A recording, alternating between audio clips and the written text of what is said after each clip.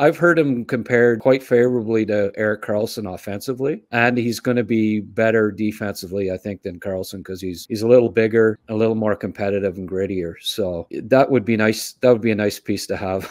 Imagine a power, like being able to trot out Hudson and Parekh on a power play with the Suzuki line. Yeah, I mean, you pick your poison. It would be absolute dynamite. Parekh could be a point a game NHLer. Now, wow, Montreal hasn't had one of those since Larry Robinson, or maybe Chelios a couple of years, but those were Norris Trophy winners, right? Parekh is gonna score 30 goals plus. I went back and stats into the 80s, and there's not a draft eligible defenseman in the OHL that scored 80 or 30 goals in his draft year. Not one.